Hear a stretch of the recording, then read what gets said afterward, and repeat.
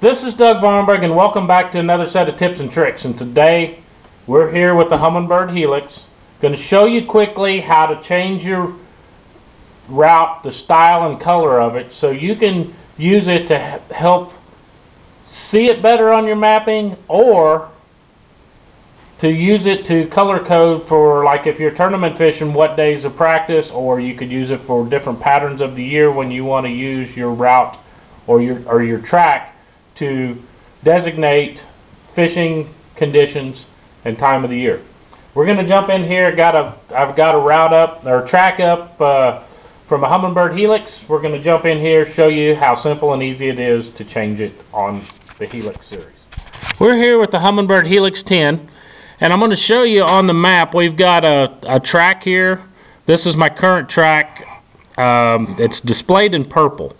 Now, if you come over here to the menu key, hit menu twice, you're going to come to the navigation tab and current track, and this is going to allow you to change the appearance. You come right down to appearance there. First thing you're going to have is style. You're going to have dots, big dots, little dots, a little line, and a thick line. I like the thick line because it's a lot easier. You have a multitude of different colors. There's white, there's purples, there's blues, there's yellows, red, all kinds of different colors. Default is typically going to be a black color. What I want to do is just switch this to the bright red there, and then we're going to hit save, and you just watched and our track changed to red. You can change each track at the end of the day. By doing that, you would hit menu, come here to save current track, and you hit save current track, and you're going to save yes. Uh-oh, what happened to my track? That's simple. Because we changed the settings of the current track, we need to come back to here to our saved track defaults, which is right here.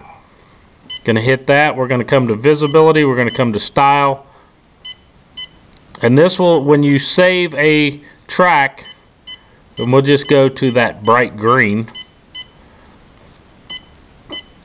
That is what the default track is going to save at. But because we had already saved it, we need to go to our menu.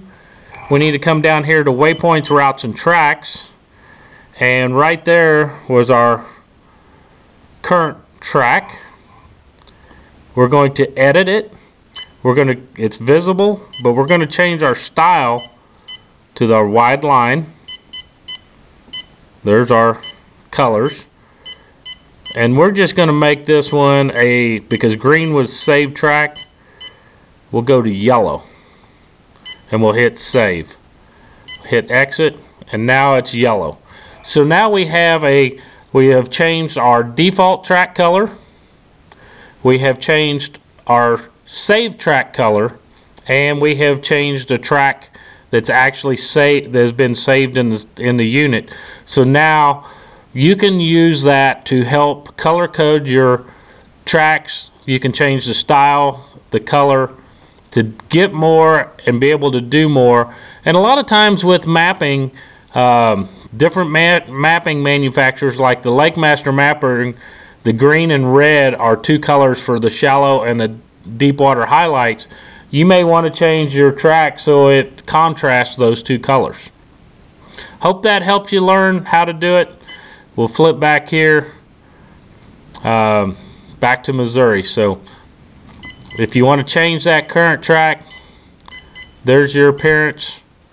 Now our current track color is being done there. And if I zoom in, you'll probably see the red started. This is because of the track points around here. The yellow was the old one, and there's the red. So hope that helped you learn how to set it up on the HELIX. I've got a video on for the Solix users. Check them out. Hope that helps you learn more, get more, and do more with your Humminbird unit. They're very simple and easy to operate. There's a lot of features in here. It's just uncovering and learning how to use them. Don't get afraid to push the buttons. Watch my other videos, because I go in depth on how to use these, how to get more and do more, so you can enjoy more time on the water. thank you for tuning in to another set of tips and tricks. Tune in next time as we go more in depth about these awesome products from Humminbird and Minn Kota.